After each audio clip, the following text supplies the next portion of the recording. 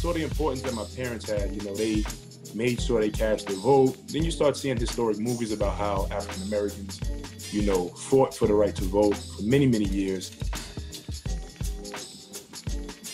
And let me take advantage of my opportunity. And I started thinking about it from that perspective. And I think that that's ultimately what led me to be a consistent voter.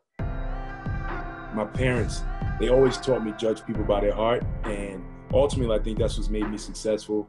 You judge people by their heart and their knowledge and, you know, and the respect you have for, you know, that person. My dad was a little older, so he dealt with some, you know, racism and, you know, prejudice towards him firsthand. To hear him talk about some of the things that he sees so easy for me that was hard for him.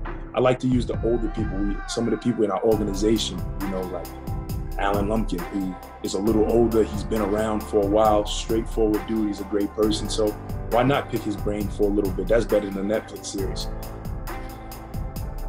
You kind of have to open your heart and let your mind be a sponge to take in some of the information that's going on. You can't be blinded right now. And for years to come, you got to continue to push the needle. And that's really, really, really with the knowledge that you have. If you really want your voice to be heard, vote.